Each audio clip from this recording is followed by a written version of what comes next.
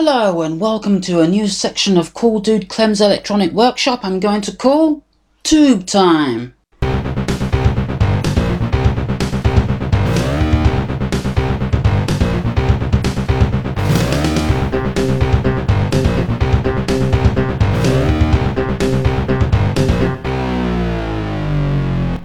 Welcome to Tubetime on Cool Dude Clem's electronic workshop.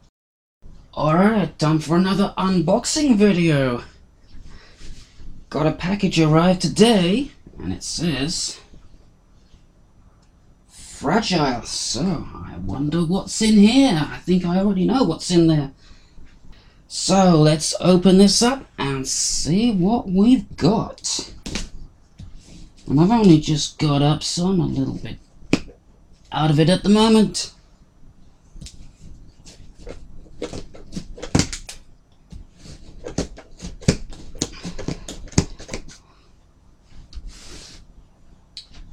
Okay, there's one side opened.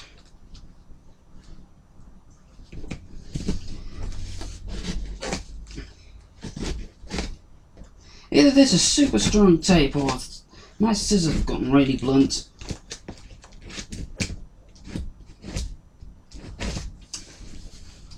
Oh, here's an interesting fact you might want to know. The sound, remember that valve preamp that I made for a microphone a few videos back? Well, I made a couple of improvements to that. That's going to be in another video. And that's what you're hearing from right now. My Mark II valve preamp for a capacitor microphone.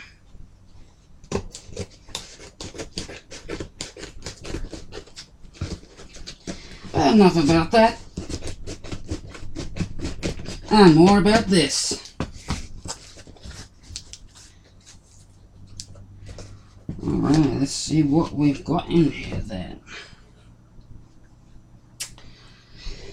Well, let's just get some of this packaging out of the way, because we don't really care about that.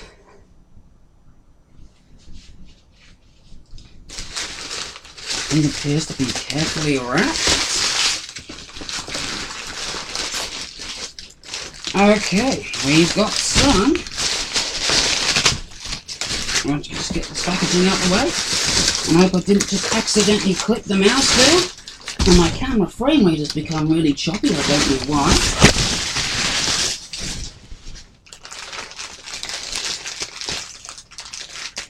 But got some valve bases, or tube bases, whatever you want to call them. I know I use the words valves and tubes, both of them. I know I keep switching between valves and tubes when I'm saying what I'm talking about, but you know what I mean. They're both the same thing. And in here, I'm pretty sure what's in here. I could just find somewhere to open this. Actually, I'm just going to go back and play the video, because I'm not sure about that frame rate, because on the laptop screen it's become really choppy and I don't know why. I don't know if it's actually going to be like that in the video, or if my laptop's glitching. Okay, we should be good now. So my stupid computer, while I was recording, it decided to start up the antivirus scan. Anyway, let's see what we got in here. Oh, hang on. There's an easy open thing here, I didn't see that.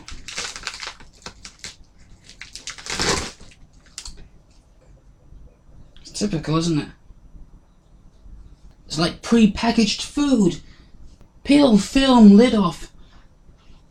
So you grab a corner of the film lid, and a tiny little bit comes off, and the rest is stuck on with super glue. Alright, I'm going to have to cut the rest of this open.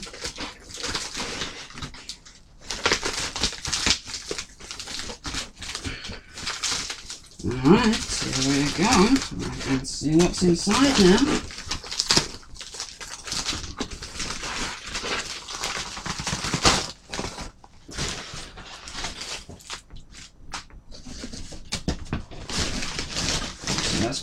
to one side and try to figure out how to open up this.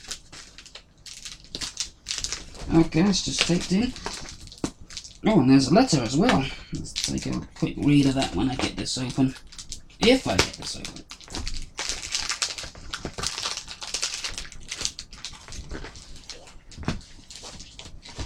Alright, let's see.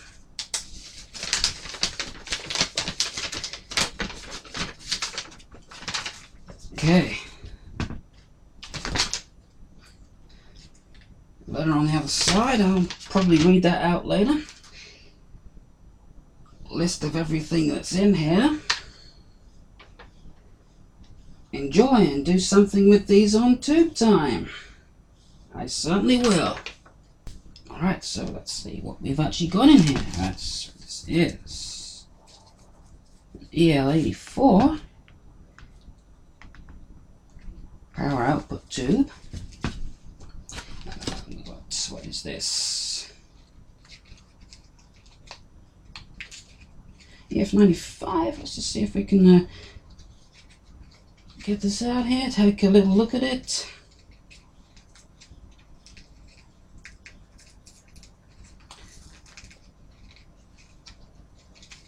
I can never get these things open.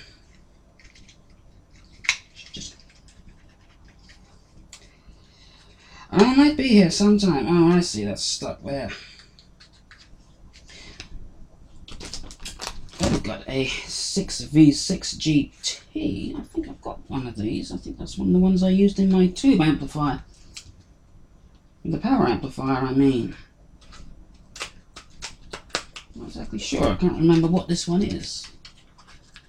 I'm familiar with the numbers, but I've forgotten what the tube actually is. Oh, actually, hang on a minute. I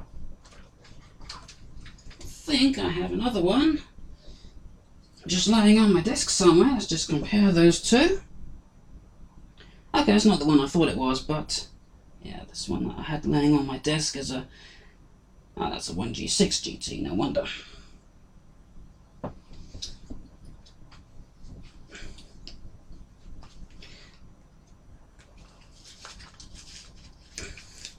Not exactly sure what that one is, so might look it up. That other one I showed, that was on the desk, that's a dual triode, but it's directly heated. Got a few in here, let's see what's in here. 1T4, a little radio tube.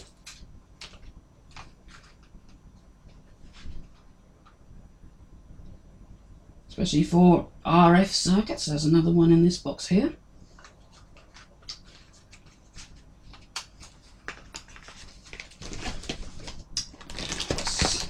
And what we got in here?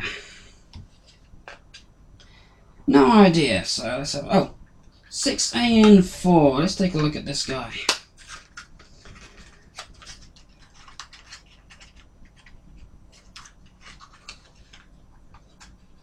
Yeah, it's one of those little tiny ones.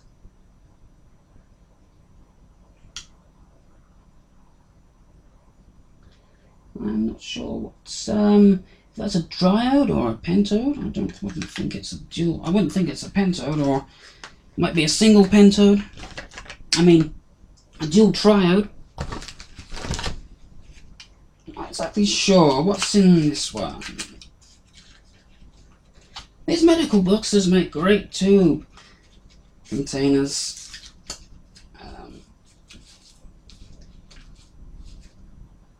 Look inside of that. I think this one might be a rectifier, although I could be wrong. I haven't really looked it up.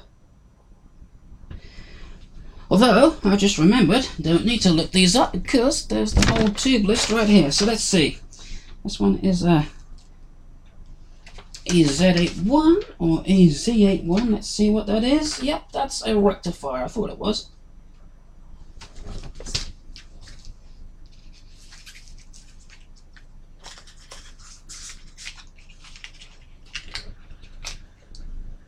Oh, if you're hearing some noises outside, there's nothing much I can do about that.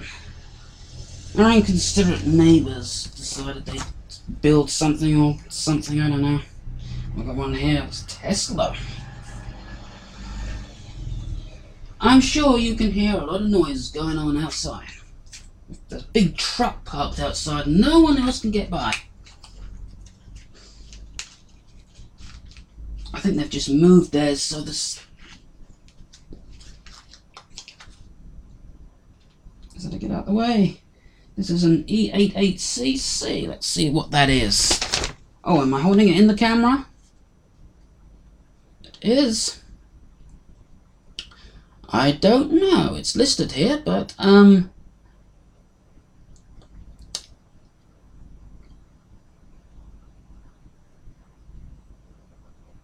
don't know. ECC88. It doesn't seem to be. I mean, well, it's mentioned, but not. It doesn't say what it is. Doesn't matter. Right. Okay. Better get a move on. Another EL84. I've got getting quite a few of these now.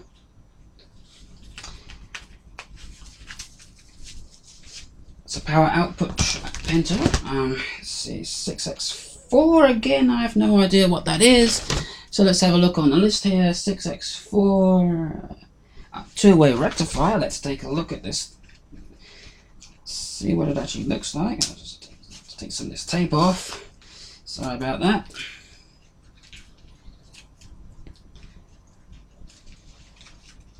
This packaging is so old, it's just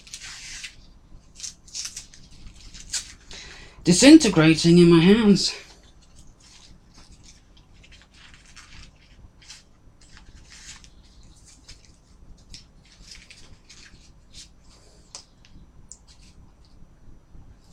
I find these old rectifier tubes quite fascinating.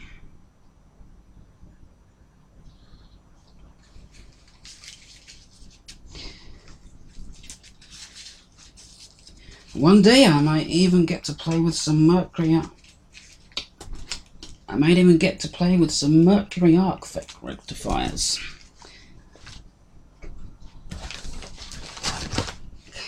What's this?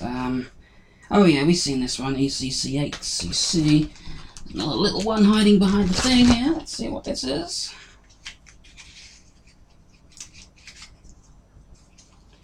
Not exactly sure. This is an EF95 clone, apparently. So let's see what an EF95 is on the list here. I don't know. Yeah.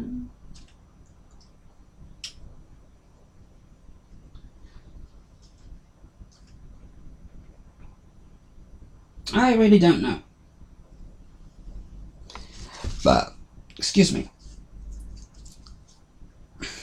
Let's just put that in there. Make sure that's safe. Alright, well, let's move on. There's a couple of loosely packaged ones here. Here we've got an E180F. I don't know. Again, I don't know what that is. It's got an interesting looking base. I've not quite seen one like that before. I don't know if that just comes off, if that's a protector. Yeah, that's just for protection. A Mullard valve. This is obviously from Europe. Small, strong pentode. Works well with E88cc, me hears. That's what it says on the thing. Okay, I'll just put that back on there. Make sure that's nice and protected. Got another one in there. Don't need to open that up because we know what's in there. Let's see. Oh. Some even more EL84s. You know what? If I ever find a transformer that's got a center tap on it, I'm definitely going to try and make a stereo push-pull output tube amplifier. I don't know what we got in here. This looks more interesting. It's Russian as well.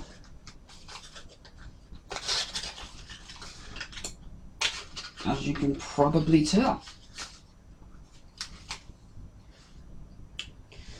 That looks like some serious business.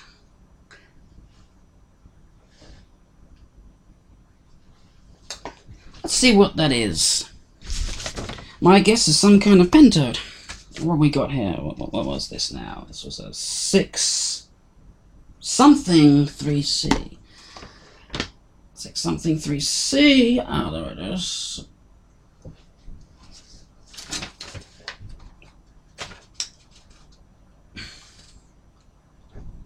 Audio output power beam tube. So it's probably a tetrode actually.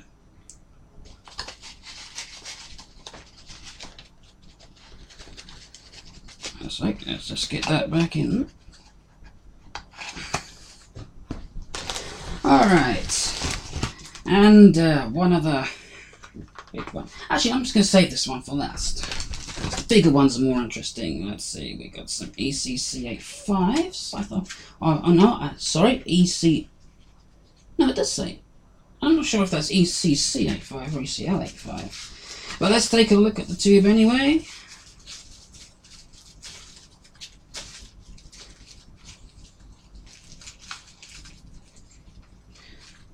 Oh yes, well, I can already tell you just by looking at this. And I'm pretty sure that this is a triode and pentode combination. You can use one of these. You can make a single amplifier out one of these because there's the triode and the pentode already built in. Let's see, what is the ACL85? I don't... I can't see it here.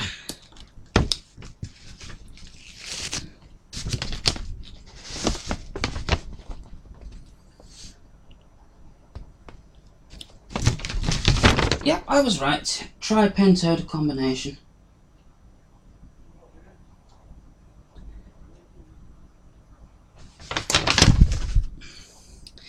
Okay, let's just put this guy back in its box. Keep it safe.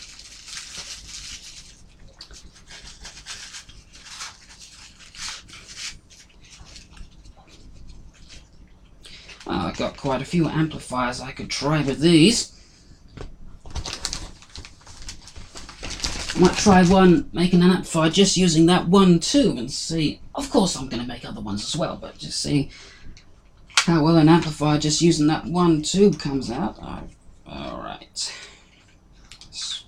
What we got here?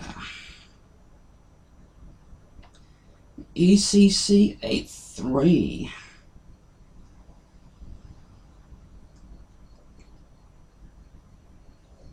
It's a little bit different to another ECC83 I have. Let me just get it. Here we go. This is another one I've got. It looks a little bit bad, but that's just a bit of crud on it. It's not actually gone milky or anything. Compare the two.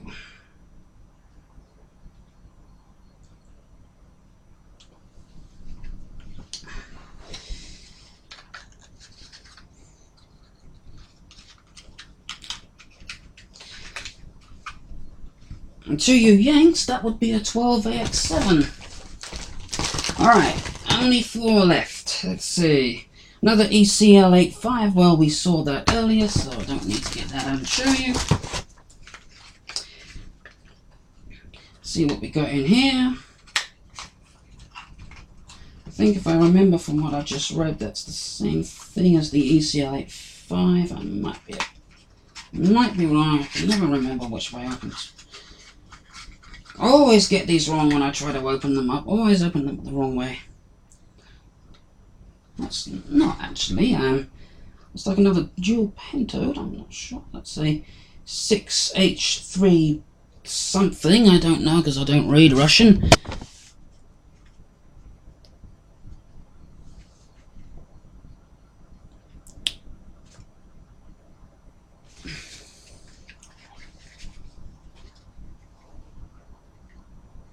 But my best guess, that's a dual triode.